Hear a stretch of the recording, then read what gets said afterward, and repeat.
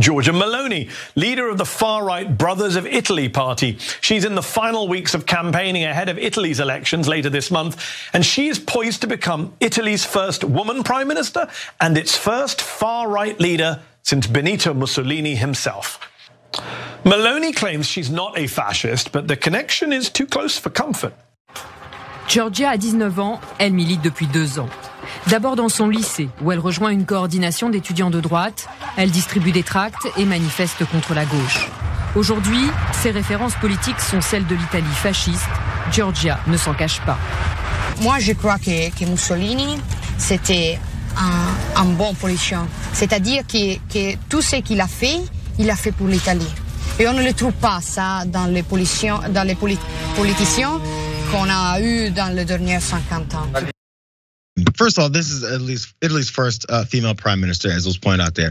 What does that mean when he's talking about how much she loves Mussolini and what he did for Italy? That's always the term. That's what we hear Donald Trump say. For America, who in America? Because plenty of Americans were like, that has nothing to do with us, but they just say it. Anyways, there's a connection to how many right-wingers here are celebrating this move.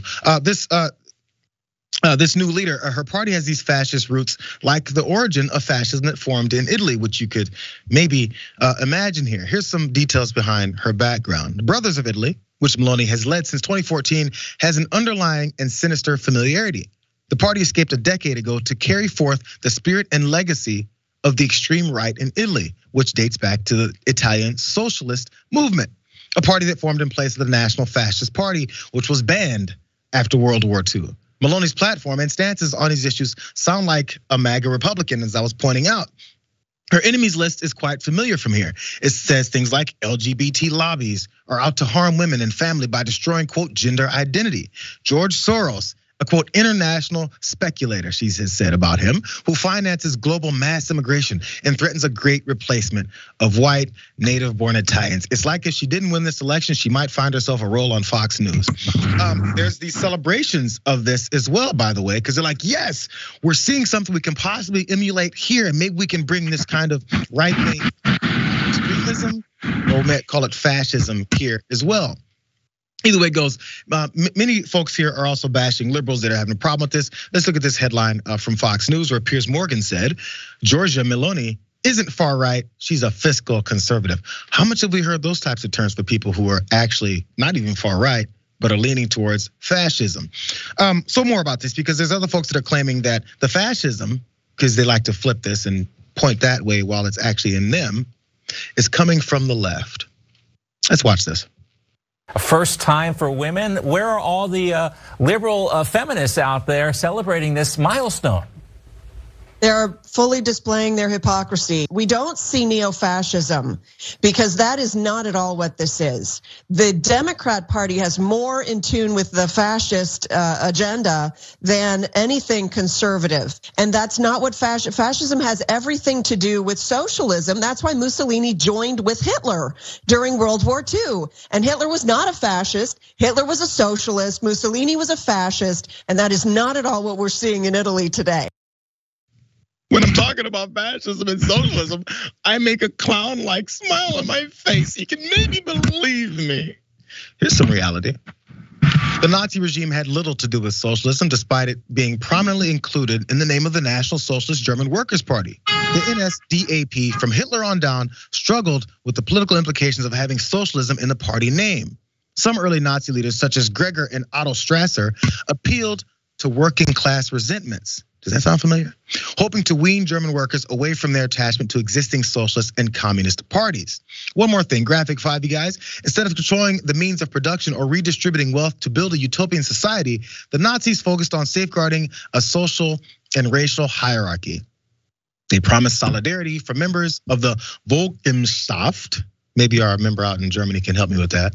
Racial community is what it translates to, even as they denied rights to those outside the charmed circle. And by the way, Max, there's this whole opposition to Antifa, which they still haven't figured out stands for anti-fascists. So if you oppose them, you must be pro fascists? Now, I'll tell you, I am sick to death of it, of this idea that fascism and socialism are the same thing. The majority of Americans know it's not true. I mean, the fact is, the first thing that Nazis did in Germany was come after socialists, trade unions, Marxists, immigrants. There is nothing socialist about it.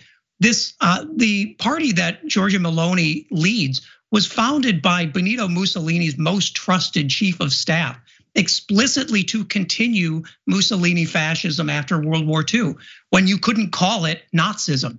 I mean, this is something that is anti-gay, anti-trans, anti-immigrant. It wants to essentially expand fascism worldwide. And that is something she has not been very secretive about. That was a main plank of her platform. 100%. And by the way, I'm looking at a few of these tweets from many prominent conservatives in this country. Carrie Lake says, Godspeed to Italy's incredible prime minister-elect. Tommy Tuberville, we live in a world where people are attacked for defending faith and family and having pride in their own nation. Italy's new prime minister, Meloni, appears to be the next target of the socialists for these very reasons. The Italian people have had enough. Have we? Do you see the connections they're being made here with this? Sorry, guys, these aren't graphics. I found these later.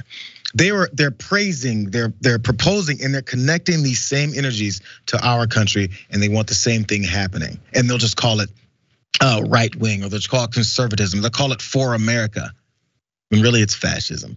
But they'll make sure they want to push that term to other folks so that people won't focus on the things that they're doing. Just believe them, don't look at what they're doing.